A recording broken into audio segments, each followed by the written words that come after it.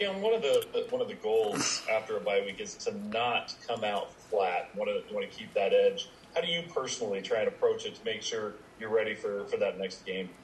For me personally, it's just about preparing the same way I would as if it was a game week.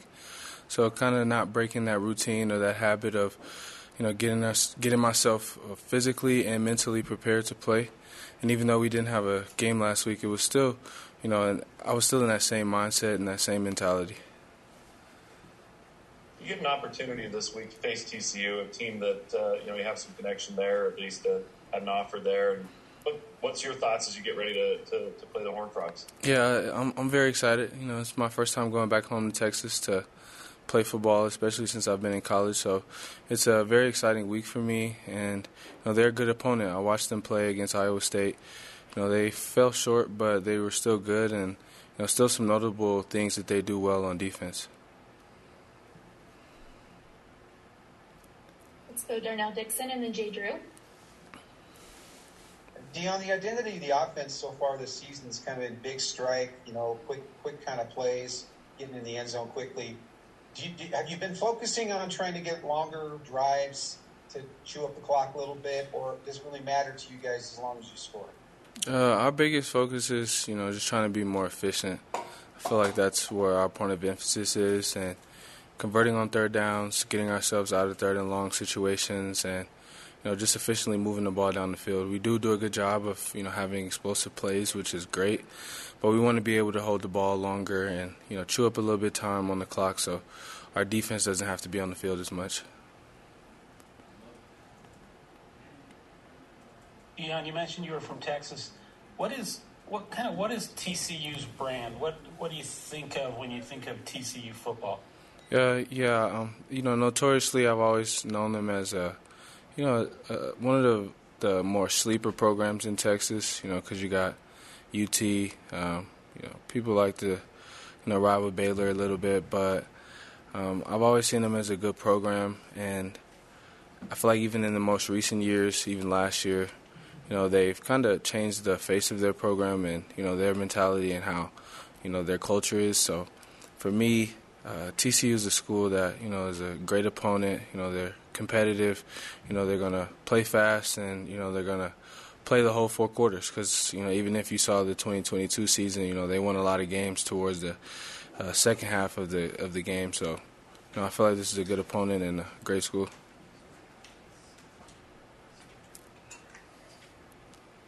Go ahead, Jared. Yeah, you mentioned that you saw some good things from them defensively.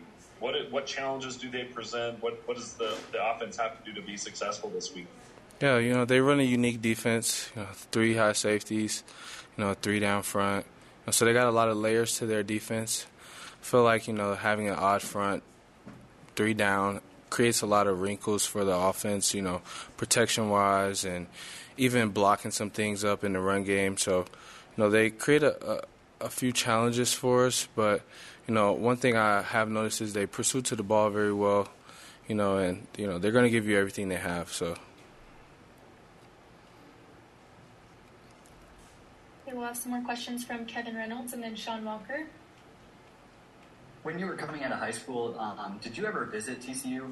And was Sonny an analyst on that staff when you were coming out of high school, or have you ever had an interaction with Sonny Dykes at all?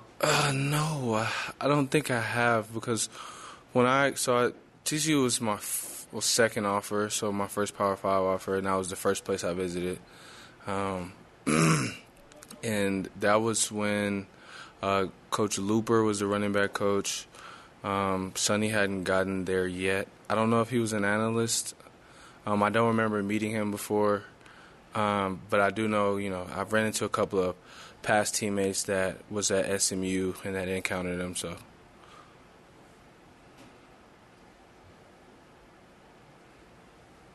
Go ahead, Sean. Deion, you teed us up a little bit earlier, and so I just wanted to follow up. You said you watched a lot of football this weekend. College, NFL, whatever it was, what was the game or what was the result that kind of jumped out at you the most where you were like, okay, that just happened? Yeah, it was definitely the Texas-Oklahoma game. That was a crazy game. I set my alarm to make sure I woke up in time to watch that. I wanted to watch the whole pregame and everything. So that was a game that I was pretty excited about. It was crazy. And I honestly, I feel like we saw some things in that game that, we could take advantage of, and when we play these two opponents down the line. So that was one of my favorite games all day. I was just going to say, were you watching that game as a Texas football guy? Because I understand Red River is a little bit of a religion down there. So if you're watching it with your analyst hat on, going, I think I could take advantage of this, I think I could do that. Yeah, I feel like I was watching from my analyst hat on. I wasn't really rooting for either side. I was just watching just because I know we play both of these opponents, and I was looking for any edge that we could get possibly, just going into those games. Okay, I think that's all the questions for today, Deion. Thanks for being here. Cool, thank you.